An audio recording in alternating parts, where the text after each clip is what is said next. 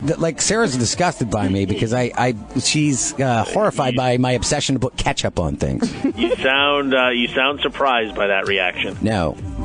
You think you'd be used to it by now, But like, right? She's disgusted with more than just that. do you put ketchup on lots of things or no? I mean, yeah, but when you say put ketchup on, are you like bathing it in ketchup? I'll tell you what I did. I had like mac and cheese, cut up pieces of hot dog. Never. Put it in there and put some Never ketchup do on you don't put ketchup on mac and cheese. Why not? Because it's disgusting. Because there's hot dogs in it there's too, though. already a sauce involved. Yeah, no, you are. there's The that. cheese is. You don't need to add more to it. Dude, I'm talking to you. That's all the cheese I need. If you're gonna do that, why don't you just do macaroni, hot dogs, and ketchup and no cheese? Because that's disgusting. Oh, What, really? that's where the line is drawn. I told you I put it on beans too. I have, if I make baked beans, I put ketchup in the baked Thank beans. you. But that's part of the recipe. Oh, that's different. I don't take a bowl and then put more on top. That's different. More on top. There you go. Oh, get it? Yeah. How about that, Chris? Now, but when you have, say, like a plate of fries, Yes. do you just drown it in ketchup? And vinegar. Do you put the Really? ketchup on top of the fries, or do you put it like... I put it on the side. Okay. Is that okay? Yeah, it has That's to be better. It's way too messy if you do it the other way. Right. Glad you both approve.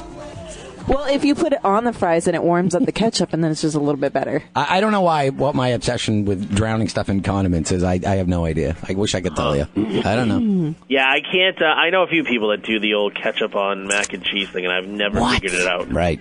Well, Even without, you said you had hot dogs in it. Even without the hot dogs, they still do it. right.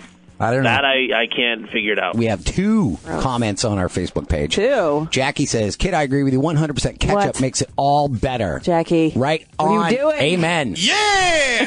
Don't And encourage his behavior. Matthew Ireland said, actually sent a picture of mac and cheese with ketchup on it. Said, No. "Kid, it's the bomb." Yeah. Giggity. Take that. Let me see the picture. Oh, you would say that. I literally just clicked off of it. Hold Never on. mind. No.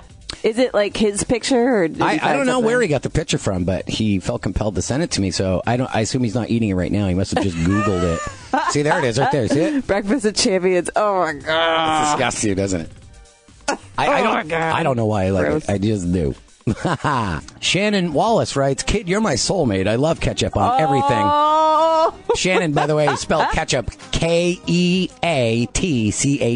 No, that's not how you spell it. But you know But what? I'm down with you. I understand. Thank you. Yes, This could be a love match. I'm just could be. throwing that out there. Big old ketchup wedding.